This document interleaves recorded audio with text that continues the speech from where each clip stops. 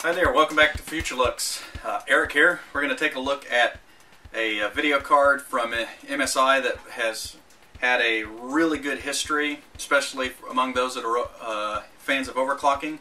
We've seen these in some of the ATI cards, and that would be the new N560GTX-Ti Hawk Edition video card from NVIDIA. Some of the new features that are built into this this particular GPU happen to be overclocking.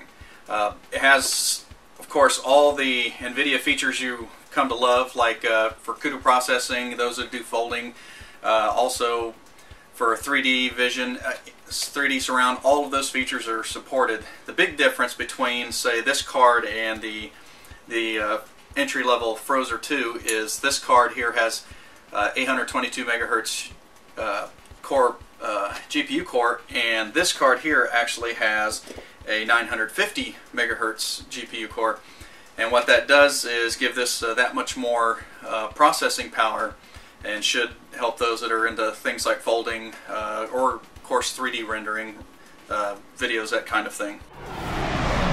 Alright, this card here offers an 8+1 phase PWM design. Also, that's supported by triple overvoltage. That's all in support of those that are pushing for some overclock or just looking for a super stable video card. Also uses military class 2 components.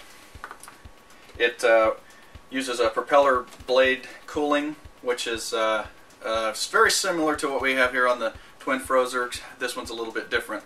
So what we're going to do is pull this open and show you exactly what's on the inside. As you can see between the two cards here, they're very similar. The heat pipes on the entry-level regular 560 Ti's, GTX 560 Ti, do not have the same size heat pipes. They're actually just a little bit smaller. The ones that come on the Hawk here are 8mm. They're very beefy. That adds a little more weight to the card.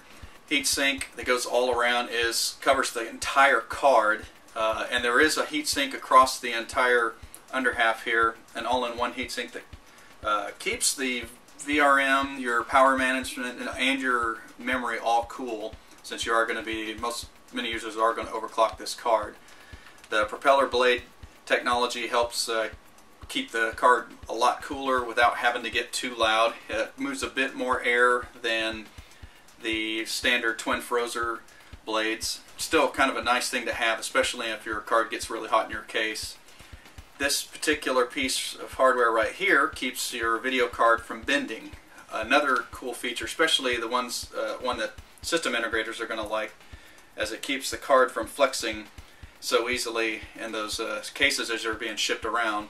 You got your two DVI on this side on your I/O out, and of course your mini port out, which is same as the standard on their VGA cards. So we're going to pull this off here and take a quick look at what's on the underside. Now here at Futurelooks, we of course don't advise you taking these video cards apart unless you need to add paste or service them, keep them clean. But what we wanted to do was show you the under half of the card here, just what was underneath it. It's a very neatly organized PCB. The memory is underneath this all-in-one heatsink right here, and you have your PWM underneath here, which also can get kind of hot, especially if you're overclocking the card. It's kind of a unique concept because it's just a single piece. There aren't any small heat sinks that can fall off or find their way off at any time, especially during shipping or whatnot. We can give you a better look at this beefier GPU heatsink right here, your VGA heatsink. There's your 8mm heat pipes that are quite close to the base here, with plenty of gray thermal paste on there, which help transfer that heat. So that gives you an idea of just what this cooler is about, especially with the blades that help cool things off, keep them quieter, which is always a big bonus. Alright, inside this retail box there are a couple accessories that you're going to need to get set up. PCI Express power adapters using two 4-pin to a single 6-pin PCI Express for the video card. If your power supply doesn't have it, it comes with a mini HDMI adapter, VGA to DVI adapter, And since this particular VGA card is all about overclocking, it also comes with 3 sensors that are used for monitoring your voltages, especially if you're trying to overclock this card, since many of the Hawk Edition cards are meant for that. Bundle also includes Lara Croft and Guardian of Light.